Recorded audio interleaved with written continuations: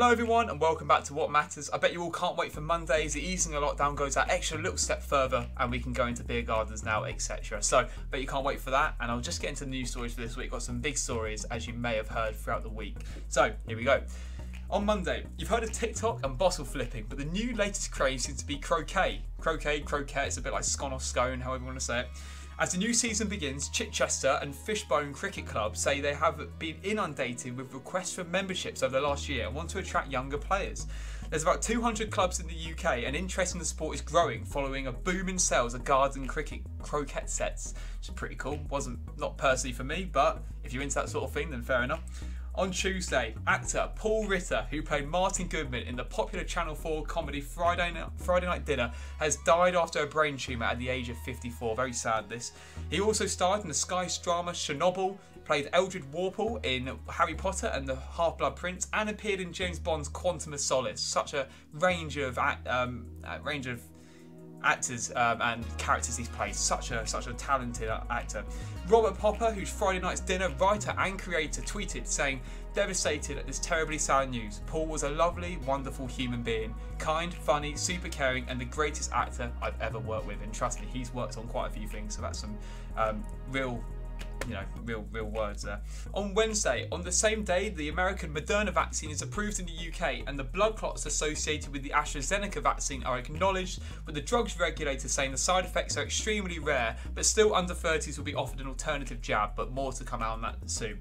Andy Green, a Betfred punter, wins a 3-year High Court battle after he was denied a £1.7 million jackpot on Blackjack after the system glitched.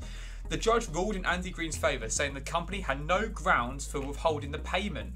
Following the end of this lengthy case, Mr. Green said he wished he'd never won as his physical and mental health took a toll. But hey, what a win, you know. Not only a win on the money, but a win with the court. So congratulations to him, and I hope he enjoys the money. On Thursday, as a follow-up to last Saturday's story, I can sadly confirm that Richard Okoroghye's body has been found in a pond in Essex. The 19-year-old's case will now go to the Independent Office for Police Conduct to see if any further involvement is required, looking into the handling of the case. After the first missing persons report was filed on the 22nd of March, Mr. Okoroghye's mother said the police did nothing. His mother also said her son was struggling to cope with his business and IT degree, but the post-mortem shows no evidence of physical trauma or assault. His death is currently being treated as unexplained, and further tests are being carried out to establish the cause of death. It's an incredibly sad story and an unexplained case with much more for the police to do, and my thoughts go out to his family and all those involved, because it's a really, really tragic story. On Friday, the Queen's husband, Prince Philip, has died at the age of 99. If you haven't seen already, today it's all over the BBC News. It's just, you know, patriarchy is just everywhere today. The Prince married Princess Elizabeth in 1947, 5 years before she became Queen, and he was the longest-serving royal consort in British history. In March, the Duke left hospital after a month-long stay for treatment and underwent a procedure for an existing heart condition. Guess he won't be able to present me and my group with our Gold DV award, but they don't really do that anymore anyway. But you know, it's a sad death, and it's a really historic day in British history, I guess. So yeah.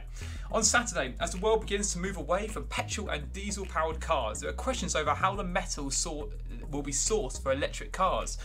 One possibility is mining the deep ocean floor. However, campaigners are arming that this could have disastrous impacts for the marine biodiversity. These companies will be mining for polymetallic nodules, which contain cobalt, nickel, copper and magnesium. It's argued they are more sustainable than earth mining, as they simply sit on the ocean bed, so no drilling or blasting, you just got to bring them up. The UN body, however, is still to decide whether this is a sustainable method of sourcing the requirements and the actual physical elements needed for electric cars.